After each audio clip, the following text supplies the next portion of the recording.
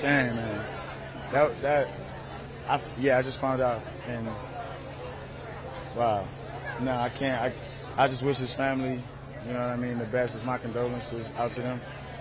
He's one of the greatest, to me, he's the greatest player ever to play the game. To me, I watched Kobe all my life, so, damn, Black Mama.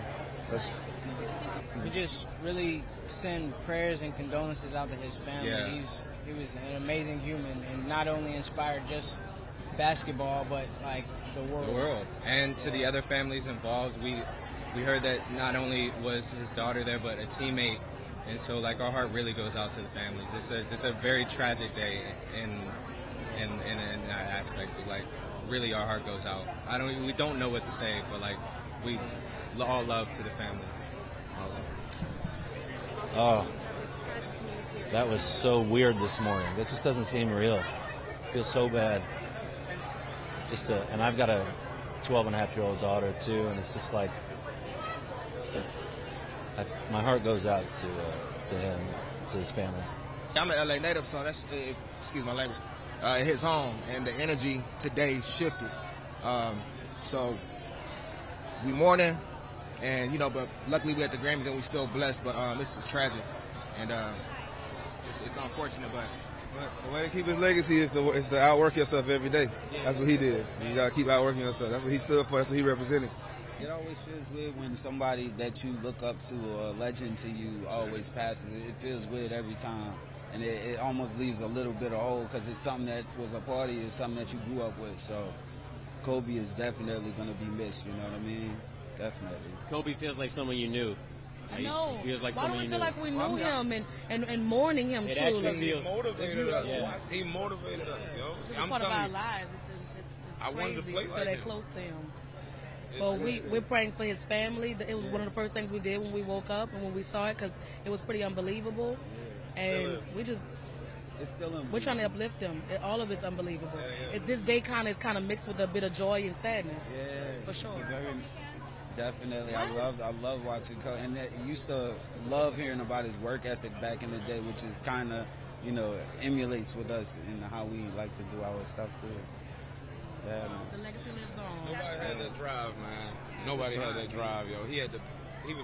He worked the hardest. He worked the hardest to me.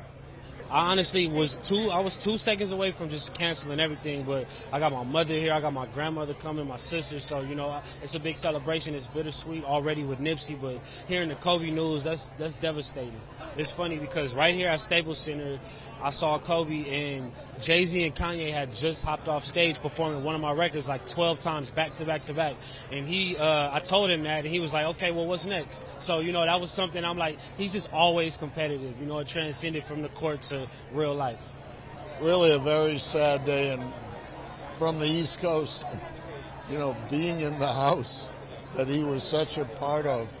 But, also understanding that the family lost that beautiful little 13-year-old daughter.